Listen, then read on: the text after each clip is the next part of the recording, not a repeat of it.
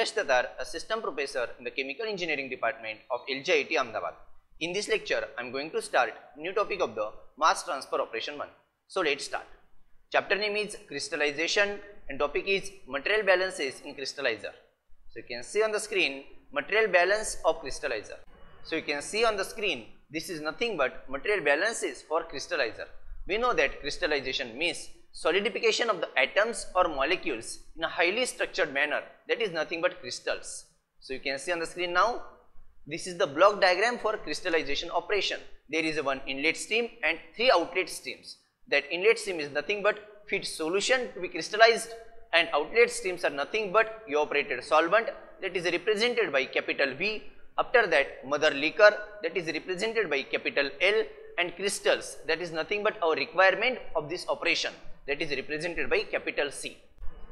Material balances are very important in crystallization operation to calculate yield of the crystallization operation. So you can see material balances are used to calculate the yield of crystallization operation, which is the mass of crystal obtained from a given mass of the solution.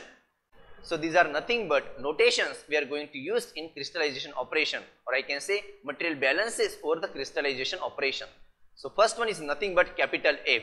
Capital F be the mass flow rate of the feed solution that is given in the kg per hour. Second one is XF dash. This is nothing but weight fraction, or I can say mass fraction. So XF dash is nothing but it is the weight fraction of anhydrous solute in the feed solution. Anhydrous solute means there is no presence of the water. After that capital C be the kg per hours of the crystals obtained, and this is the outlet stream of the crystallizer. After that capital V be the mass flow rate of the evaporated solvent that is given in the kg per hour. After that X dash, this X dash is nothing but solubility of the solute in the solvent, that is given in this form. You can see on the screen. X dash be the solubility of the solute at a final temperature of the operation expressed as weight ratio of anhydrous salt to the solvent. So M is nothing but molecular weight of the substance. So in this case M1 is nothing but molecular weight of the anhydrous salt and M2 is nothing but molecular weight of the hydrated salt. I told you anhydrous salt means there is the absence of water and hydrated salt means there is the presence of water. After that L dash is nothing but it is the kg per hour of the solvent in the mother liquor, and L is nothing but kg per hour of the mother liquor leaving the crystallizer. So all these notations we are going to use in the material balance over the crystallizer. Now we will see how to take material balance over the crystallization operation. So you can see on the screen, this is the figure for crystallization operation.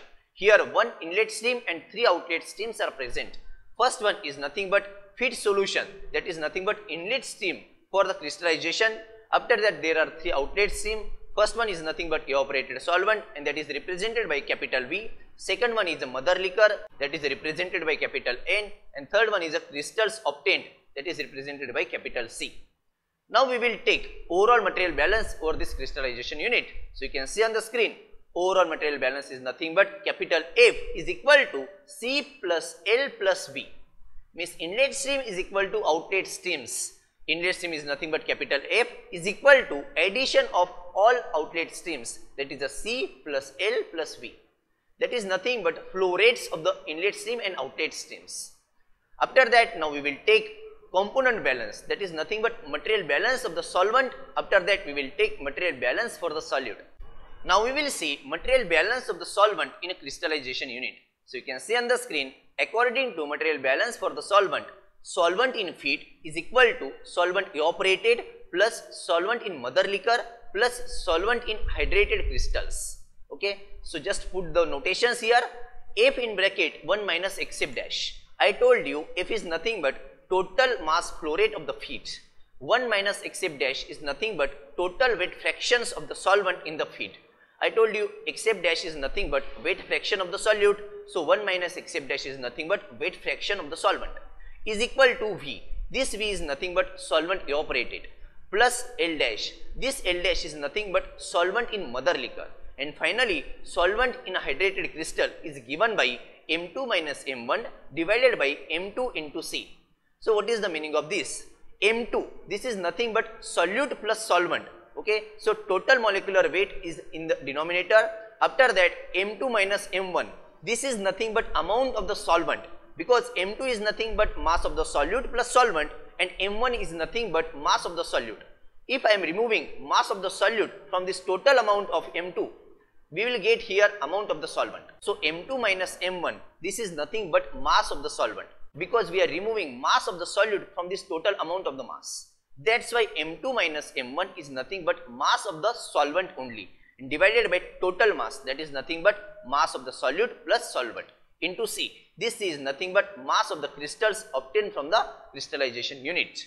After that, rearranging the above equation, we will get L dash is equal to F in bracket 1 minus XF dash minus V minus M2 minus M1 divided by M2 into C.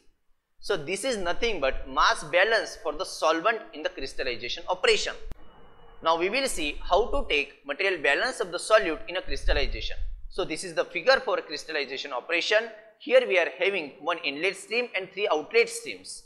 So you can see on the screen, this is the equation for material balance of the solute in a crystallization. According to this equation, you can see on the screen, solute in feed is equal to solute as a product crystal plus solute in mother liquor. So just put notations here now. You will get like this: F into XF dash is equal to C into M1 divided by M2 plus F in bracket 1 minus XF dash minus V minus M2 minus M1 divided by M2 into C into X dash. Now we will see meaning of this equation. So F is nothing but mass flow rate of the feed, XF dash is nothing but amount of the solute present in the feed, or I can say weight fraction of the solute in the feed. After that, capital C is nothing but mass flow rate of the crystal, M1 by M2, this is nothing but weight fraction of the solute, or I can say M1 is nothing but molecular weight of the solute and M2 is nothing but total molecular weight, that is nothing but molecular weight of the solute plus solvent. After that, this bracket term is nothing but L dash. We have derived this term in a previous slide as well. So this bracket term is nothing but your L dash. After that, X dash is nothing but solubility of the solute in a solvent. After that, if the crystals obtained are anhydrous in nature, then above equation takes following form. That is nothing but F into XF dash is equal to C plus F in bracket 1 minus XF dash minus V into X dash. This X dash is nothing but solubility of the solute in the solvent. After that, V is equal to 0 means if no evaporation takes place. If no evaporation takes place of the solvent, at that time I can say V is equal to 0. So just put V is equal to 0 in above equation, you will get like this: F into XF dash is equal to C plus in bracket F in bracket 1 minus XF dash into X dash. So this is nothing but derivation of the material balance of the solute. We will see numerical based on the crystallization topic. You can see on the screen, calculate the yield of MgSO4.7H2O crystals when 1000 kg saturated solution of MgSO4 at 353 Kelvin is cooled to 303 Kelvin, assuming 10% of the water is lost by evaporation during the cooling. So this is the given data for this numerical. You can see on the screen, solubility of MgSO4 at 353 Kelvin is equal to 64.2 kg per 100 kg of water. This is nothing but amount of the MgSO4 present in 100 kg of the water. After that, solubility of the MgSO4, same component but at different temperature, that is nothing but 303 Kelvin, and it is equal to the 40.8 kg per 100 kg of water. And molecular weight of Mg is given, that is 24, for sulfur 32, for hydrogen 1, and for oxygen is equal to 16. Now we will see how to solve this numerical. So you can see on the screen, take basis, that is nothing but 1000 kg of the solution, or I can say feed solution. So capital F is equal to the 1000 kg and initial temperature is 353 Kelvin. After that, XF dash, this is nothing but weight fraction of the MgSO4 in the feed. That can be calculated by using this formula. 64.2 divided by 164.2 is equal to 0.391. Means 64.2 is nothing but amount of the MgSO4 divided by total mass of the hydrated MgSO4. That is nothing but MgSO4.7H2O is equal to 0.391. After that, you can see on the screen, we will calculate water in the feed solution. that can be calculated by using this formula f in bracket 1 minus xf dash. Just put the values in above equation, that is equal to the 1000 in bracket 1 minus 0.391. This 0.391 is nothing but value of xf dash, or I can say weight fraction of the MgSO4 in the feed solution. After calculating, you will get here water in the feed solution, that is equal to 609 kg. Now we will calculate amount of the water evaporated during the crystallization.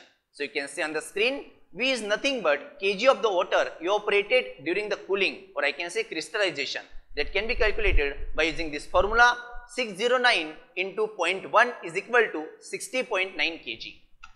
After that, x dash, this is nothing but solubility of the solute, that is nothing but solubility of the MgSO4, that is calculated by using this 40.8 divided by 100 kg of the water, that is given in our question, means solubility of the MgSO4 at 303 Kelvin is 40.8 per 100 kg of the water.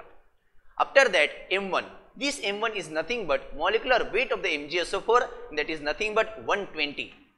After that, M2, M2 is nothing but molecular weight of the MgSO4 dot 7H2O, that is equal to 246. After that, C is nothing but yield of the MgSO4 dot 7H2O crystals from the feed solution, and we have to calculate this C value in this numerical. So how to calculate C, we are going to see now. So you can see on the screen, first we will calculate water of the crystallization, that is nothing but M2 minus M1. I told you M1 is nothing but molecular weight of the solute and M2 is nothing but total molecular weight, means molecular weight of the solute plus molecular weight of the solvent. So by using M2 minus M1, we can calculate water of the crystallization.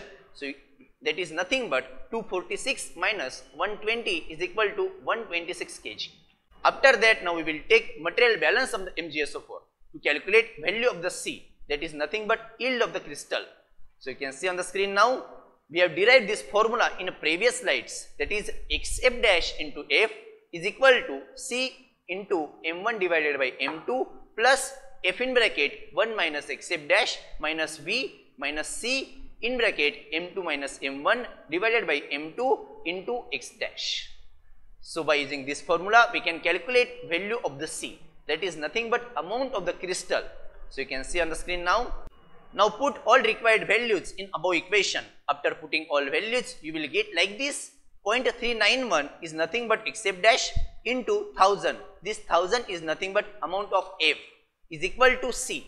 This value we have to calculate into 120 divided by 246. So M1 is nothing but 120 and M2 is nothing but 246 plus in bracket 1000, this is nothing but F in bracket 1 minus 0.39 minus 60.9, and this 60.9 is nothing but amount of water evaporated during the cooling, or I can say during crystallization, minus C in bracket 126 divided by 246. So 126 is nothing but M2 minus M1, that is nothing but amount of water only in a crystallization, divided by 246. This 246 is nothing but M2, or I can say total mass of the hydrated MgSO4, into 40.8 divided by 100. This is nothing but x dash, or I can say solubility of the MgSO4 in given solution.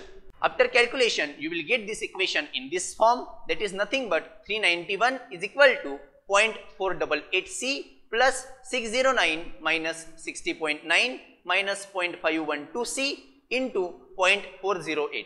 After calculation, you will get value for the C, that is nothing but answer for this question, that is amount of the crystal, that is nothing but 599.7 kg, or I can say 600 kg.